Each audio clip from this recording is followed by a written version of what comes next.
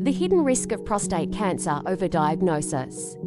Prostate cancer overdiagnosis is a hidden risk posing serious consequences for men worldwide. Advances in screening techniques, especially widespread PSA testing, have led to a surge in prostate cancer detection. However, many of these detected cancers are slow-growing and unlikely to cause harm during a man's lifetime.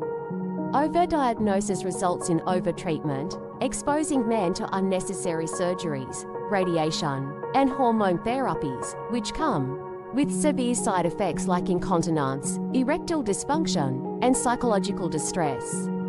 The medical community grapples with the challenge of distinguishing aggressive cancers from indolent ones, leading to a treatment-first mentality that often does more harm than good.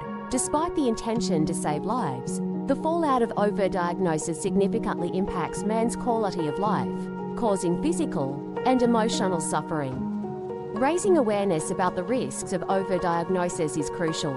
Educating men on the potential outcomes of PSA screening and promoting shared decision-making with healthcare providers can help mitigate the hidden dangers of overdiagnosis and ensure more balanced, patient-centered care.